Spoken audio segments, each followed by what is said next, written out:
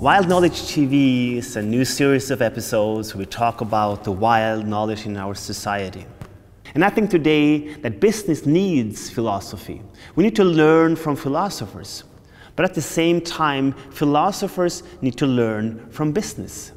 What would Søren Kierkegaard or Wittgenstein or Spinoza or Nietzsche, what would these guys think?